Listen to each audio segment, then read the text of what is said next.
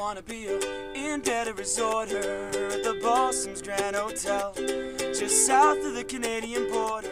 For birdie and to take this hole, finally. Oh, nope, nope, nope.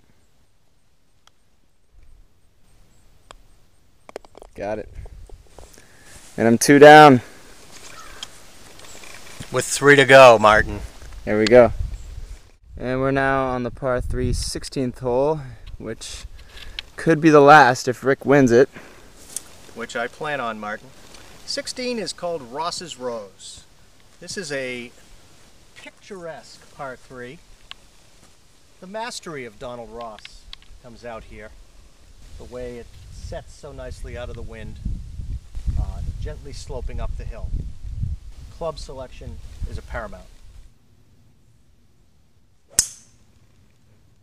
Oh, it's going left. Little hooky. Ooh, and not a nice kick. A fine shot in the air and on the golf course. He is in a better position with a good little approach coming in. This made me think of Saint Martin, an island in the French Antilles. Martin, has anybody ever called you Saint Martin? No, but I was named after Saint Martin. He was named after Saint Martin. How about Martinique? Has anybody called you Martinique? No, sir. No, okay. Just trying to distract Martin. Oh, well done. How good is that? Oh, almost on the green. We've located Rick's ball. And his second shot, he's going to try to avoid this tree directly in front of us. I should try to go over it, Martin? That might be a bold move. I'll have to go low.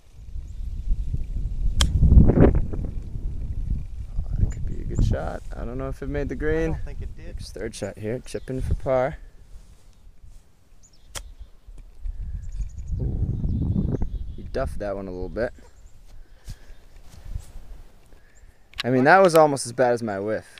Almost, not quite, but yeah, I would like to argue with you, but I can't. That was pretty sad.